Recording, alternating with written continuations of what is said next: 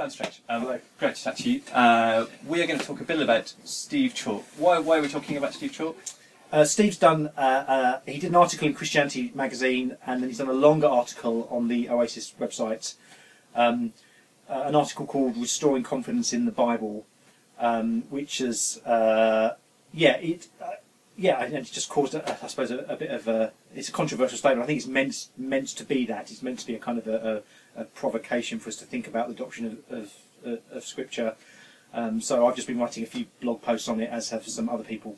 Okay, in a nutshell, what's he saying? Yeah, I think apologetically, Steve's really worried that people don't find the Bible credible. There's lots of issues, and he's calling evangelicals to have a global conversation about the doctrine of Scripture, what the Bible is, issues like inerrancy, infallibility. In the longer paper, he calls for what he calls some open Bible principles, things that we need to commit to, and he wants us to be having an honest kind of dialogue about these things. Okay. What do you think is kind of good and true, and what's he kind of recognised in culture, in our engagement with it, that's true in this?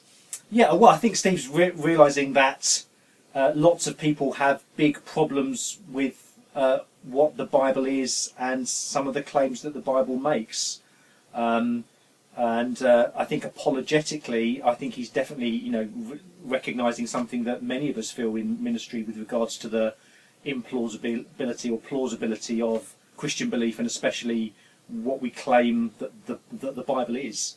Okay, and tell us a bit about how you've responded to what he's been writing then. Yes, I think it's two things. I think there's one issue is the issue itself in terms of the doctrine of Scripture. I think the thing that's provoked me and prodded me, and I have been a little bit provoked by it, hence the blog. I don't normally blog, but I think it's been the fact that Steve is calling Christians to have a conversation about this. And the thing that got to me was that we've been having this conversation for 2,000 years. People in the 2nd century were realising that some of the parts of the Old Testament on issues of war might be morally problematic. How do we deal with that? So these aren't new problems, and actually, especially in the last 5 years, issues of inerrancy, infallibility, the doctrine of Scripture. There's been some really good conversations that have been going on in the academy, and not just in the academy, but in the church as well, about what these terms mean, what we believe to be a high orthodox view of Scripture, and other views as well. So I think the fact that Steve's calling for a global discussion, he's a bit late to the party. It's been going on for a long time, and actually the things that he's saying, people have said it better or worse, I suppose, than he has. I think part of it is, and I do think there is a bigger agenda here in terms of just the trajectory that I think Steve's been on in some of the pronouncements that he's made over the last 10 years. Remember the lost message stuff, and then the stuff on sexuality. I think there's Steve wants to discuss what evangelicalism is and its nature, and claiming the name for it. And I think this is part of that, whether that's conscious or not. I'm not questioning his motivation.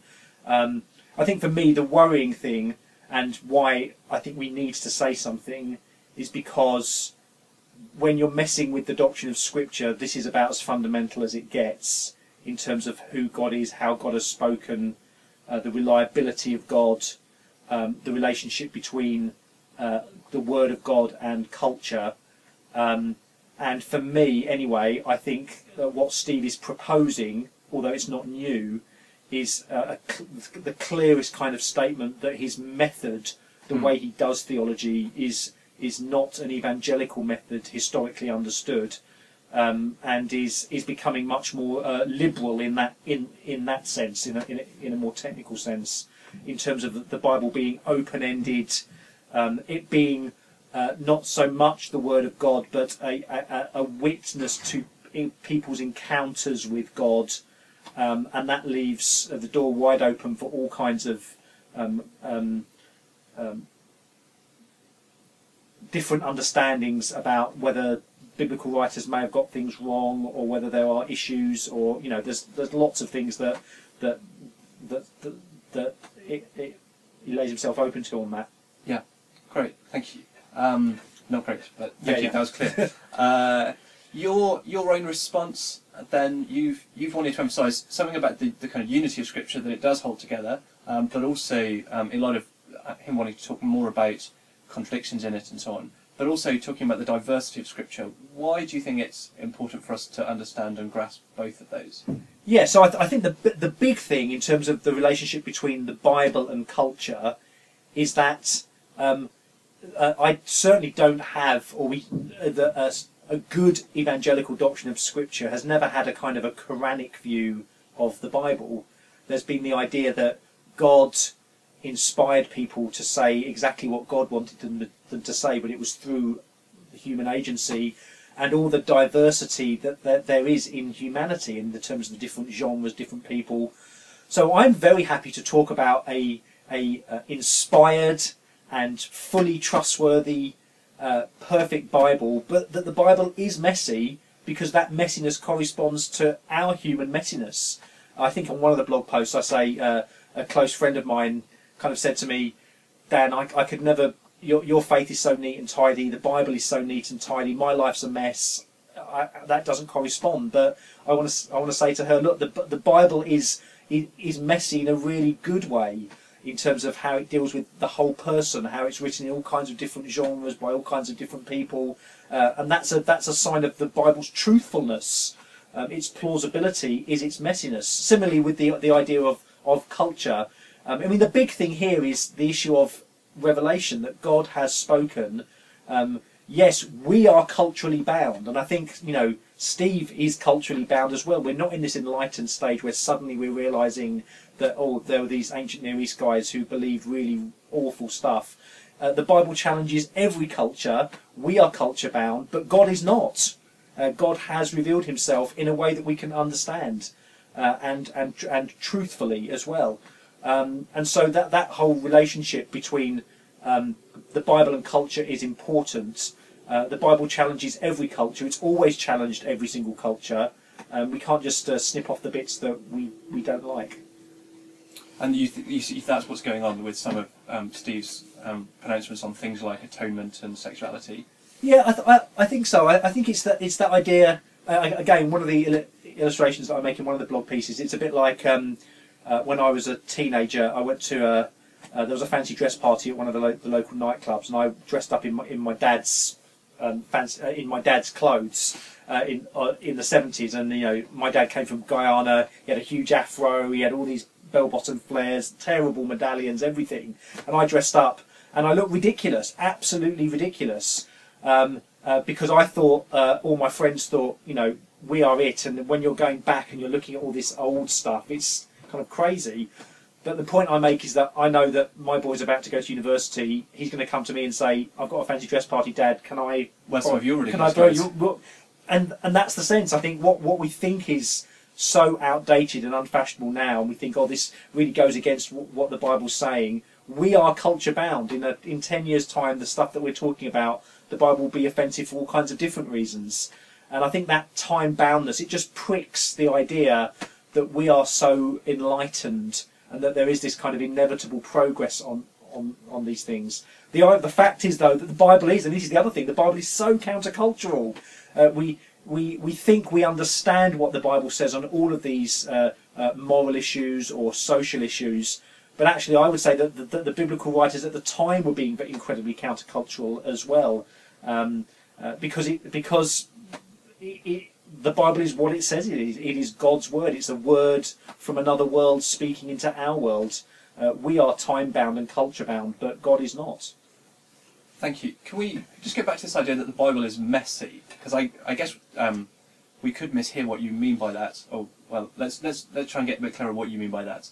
So when we talk about the Bible as messy, you've said it's varied in the different genres that it uses. It speaks to the mind, to the heart, in using parables and different things like that. Yeah. So it's varied. In what sense messy? So obviously it speaks to a messy world, by which we mean a sinful world. Yeah. We're saying God's word is perfect but messy.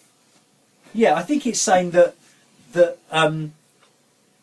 as human beings, we're all wired very differently, and the diversity of Scripture in terms of genre, in terms of the different human personalities. You know, Isaiah is not Moses, is not Paul, is not John, and that is all reflected in the way that those people were writing, and that's important.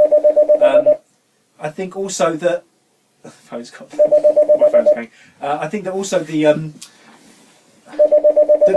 God then speaks to us as whole people, recognizing that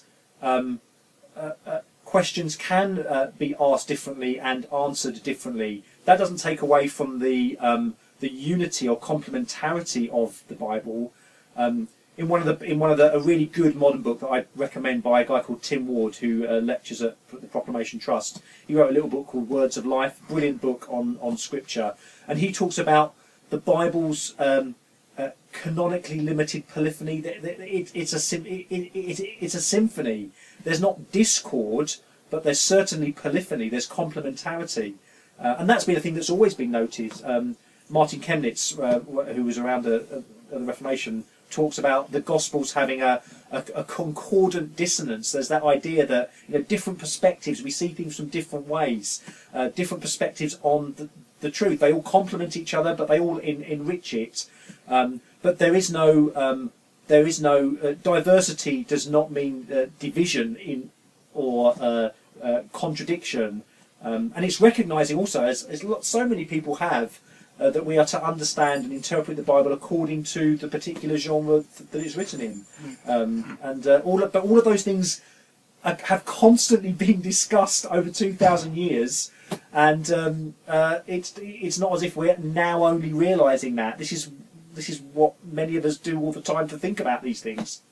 So an example might be, just as you were talking, I was thinking about the question of suffering. So I think our world recognises suffering is a really complicated problem. There's lots of different perspectives on it. And it's a good thing that the Bible doesn't just have one very simple answer. Instead, it gives you different perspectives on it that reflects that complicatedness of life. Yeah. I mean, I was saying this yesterday in my apologetics class. You know, with the problem of evil and suffering, you not just two, but you often get two types of people. Some people who are want to question Christianity and their view of suffering because they're just trying to, use an argument against you and try to make a point. And other people are struggling with the issue of suffering because they are really suffering at the moment. And the way that we approach those two things, the way that we approach those two kind of contexts are very different. And the Bible gives us resources to that.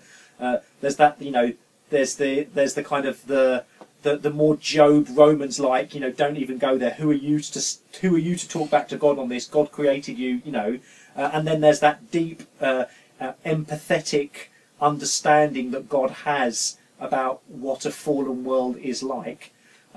Those two views, those two tones don't contradict each other, but it's recognising that people come even with that one apologetic question with all kinds of different motivations, and that the Bible can speak to that. That's why it's such a glorious revelation.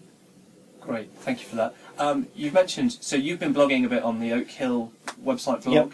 Yep. Tim Ward's book is called... Tim Ward's book's called Words of Life, which is a very helpful book. I've been told that Kevin DeYoung's going to have a kind of a popular level book on Scripture coming out soon, which I think I hear will be very good. If you want to read a bit more, there's been, I think it's a 5 Views on Inerrancy book that came out last year, Tim Ward and people like Kevin Van Hooser and Don Carson, who spent really his career talking about biblical reliability in a very sophisticated way. These are all very helpful people that you can read on with regards to the doctrine of Scripture. But Steve may think that this is a new thing. We need to have a new way of thinking about it. But as my first blog piece said, I think we just need to keep calm and carry on. These things have been going on. We need to be defending a high view of Scripture, and to the kind of the cultural obstacles that we have in front of us, and the cultural despisers of the Bible. The last thing we do is ditch the foundations from which we stand, which is that the Bible is God's word. God speaks truthfully and relevantly and winsomely, and it's in that word that we meet the Lord Jesus. Amen. Thanks very much, Dan. Thank you.